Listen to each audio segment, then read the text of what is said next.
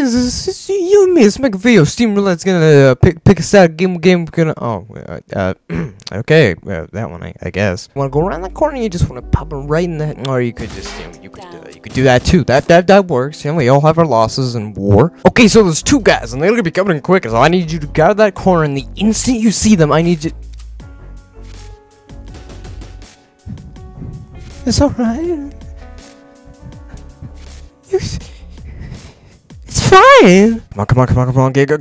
Oh, it does. Okay, so hand and fight. This is a game. Where you have the rock and you swing man with the rock, and then you get hit by the rock, and you uninstall the game. Something, just anything, just get. Oh, I mean, if that's the way it has to be, I guess I just have to.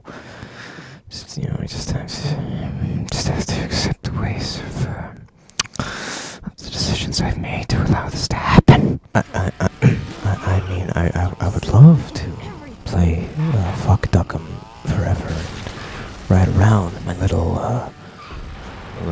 go-kart in the big casino, jump some ramps, get a good look at the scenery, maybe a little flip here and there, a little flip. Maybe just some jumping, yeah.